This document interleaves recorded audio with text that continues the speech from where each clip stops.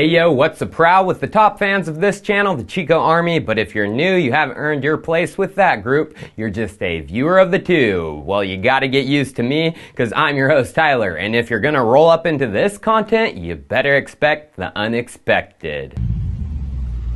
Oh! Ты чё, брат, шумишь, а? Чё, брат, шумишь? А? А ну покажи, брат, что ты там снимаешь, а ну? Мерседес так можно шалеть, убери!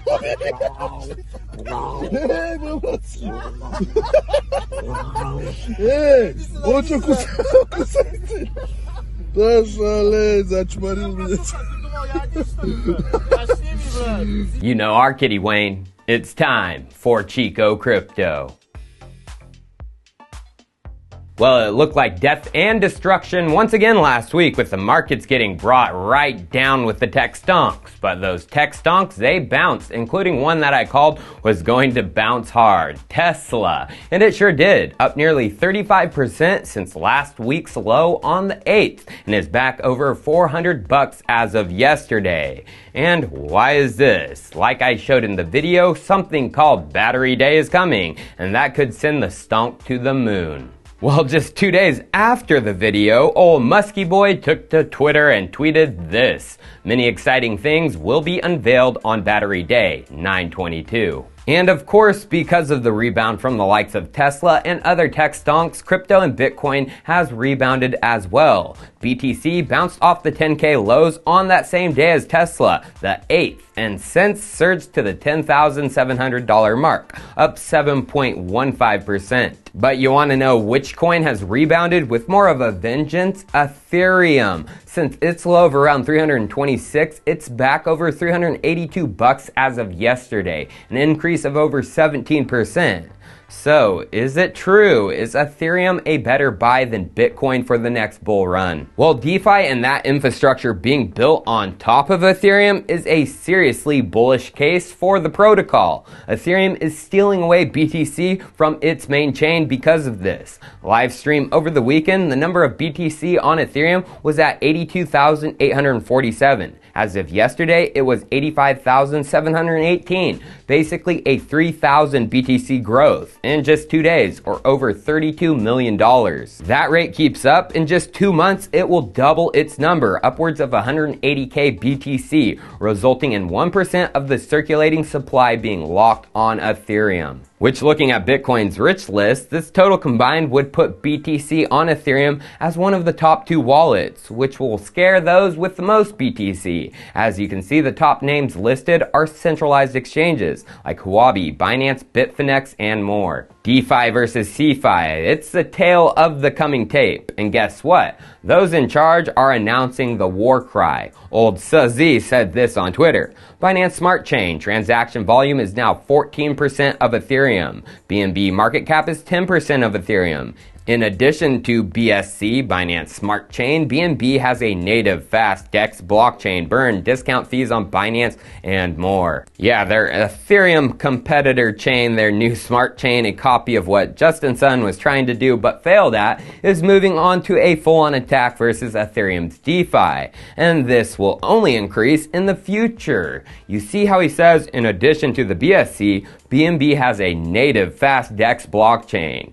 Yeah, the Binance DEX has been a failure since launch, but he still wants it to be bigger than Uniswap. That's why they built it. Yet even with the smart chain surge, this volume is peanuts, about 1.5 million for the Binance DEX, and Uniswap has nearly 540 million. So don't get comfortable, Ethereum DeFi warriors. More is coming, and let me tell you, a whole lot more. But the thing people need to realize is the more Ethereum gets battered by not only the Binance clan, Tron, Shoot, even Fluffy Pony, former lead maintainer of Monero, the better this is for Ethereum. These attacks mean Ethereum is succeeding, especially when they come from distributed entities across multiple platform tribes, Bitcoin maxis, Fluffy Pony, Chinese centralized crews, and more. So as an Ether holder, don't be scared of this, just know it's a reason to be bullish, as others want what Ethereum has, and they will never succeed in taking it. Per example, let's see them try and take this. You guys know the baseline protocol. They have been building, growing, and pushing forward with their Ethereum standard.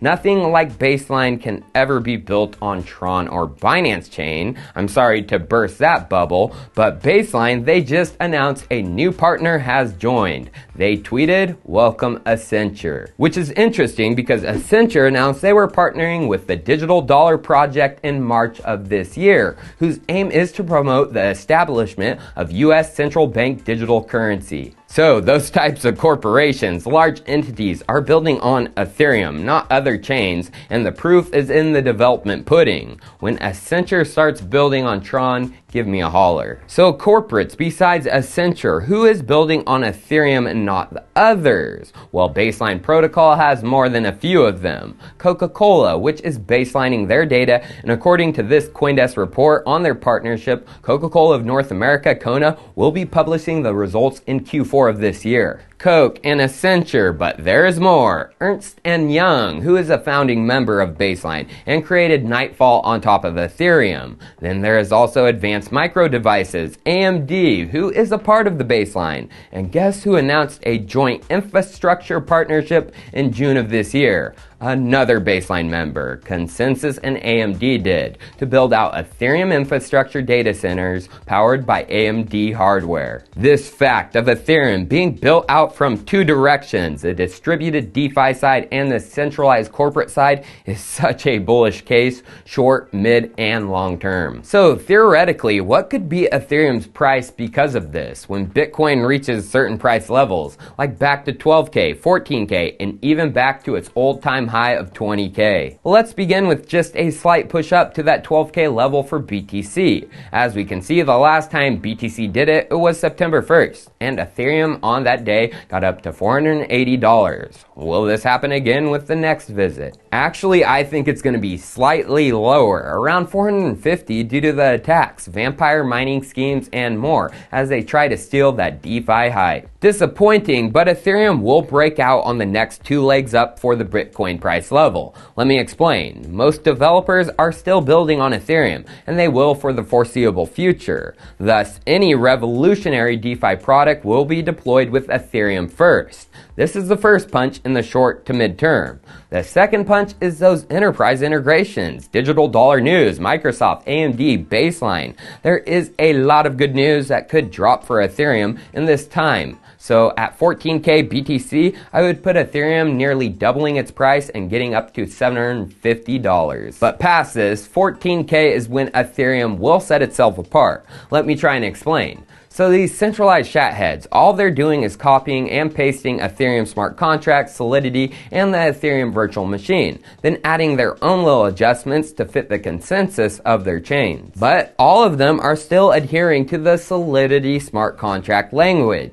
Very inexperienced developers who are pushing out the code faster and faster and leaving vulnerabilities wide open. Literally, the Binance Smart Chain white paper was announced in April of this year, and they already have pushed out a mainnet. So I know 2 weeks ago I put out this video saying the $1 billion DeFi hack was coming, and I thought it would be on Ethereum, but it's not. It's going to be on one of these chains, pushing out the copycats way too fast. I mean, you can't help your centralized exchange from getting hacked. How do you expect to stop the attack range of Solidity smart contracts? And when and if it happens, swoosh, it will be the writing in stone that sets Ethereum apart as the leader of DeFi, and a mass exodus of the built-up liquidity will exit to Ethereum and potentially be the event in history which kills the centralized exchanges for good. Thus, I would put Ethereum surpassing its old all-time high of around 1.4K and hitting a cool $2,000. So the world of Ethereum is getting something the others are not. The competitors, they're trying to steal DeFi currently,